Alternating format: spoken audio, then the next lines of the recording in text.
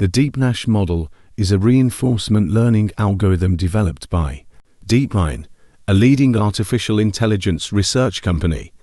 It is based on the Nash Equilibrium, a concept in game theory that describes the optimal outcome of a game in which each player is making their best decision given the actions of the other players. The DeepNash algorithm uses deep learning techniques to allow a neural network to learn to play a game by observing the actions and outcomes of other players.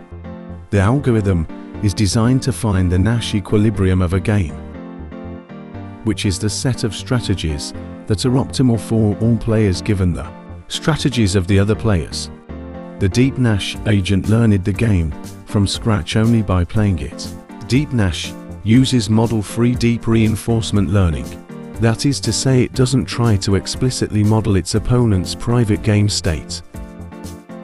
What is very different between Go, chess and Stratego is that Stratego is a game of imperfect information. The agent cannot search for sure the winning strategy because it doesn't have all the information necessary to compute that. Citing, players cannot directly observe the identities of their opponent's pieces.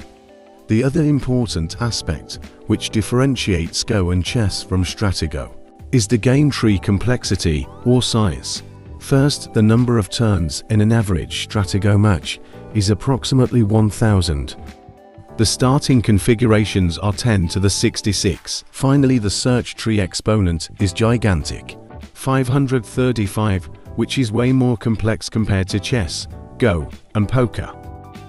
In brief, Stratego is a bigger challenge than other board games. DeepNash don't use the search tree strategy, instead it uses a new technique called regularized Nash Dynamics, which goes to find the Nash equilibrium in the game.